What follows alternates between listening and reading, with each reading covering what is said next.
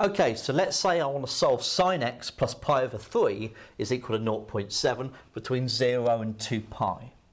So first of all, inverse sine both sides. Okay, so inverse sine of 0.7 is 0.775 to 3 sig fig.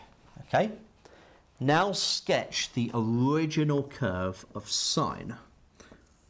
Okay, not the translated version. So 0.7,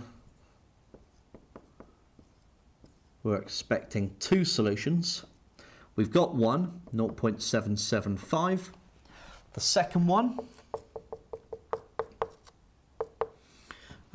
is found by subtracting 0.775 from pi. So 2.37 to 3 sig fig, like so. Now apply the transformation, so subtract pi over 3 from both sides.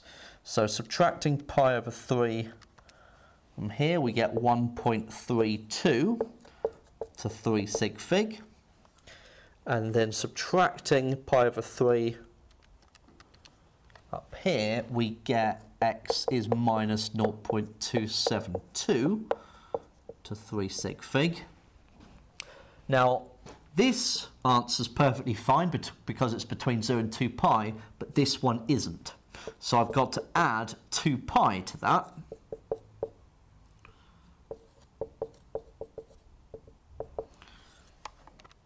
To get a solution that is within the range. So that's 6.01. So the two solutions are 1.32 and 6.01 to 3 significant figures.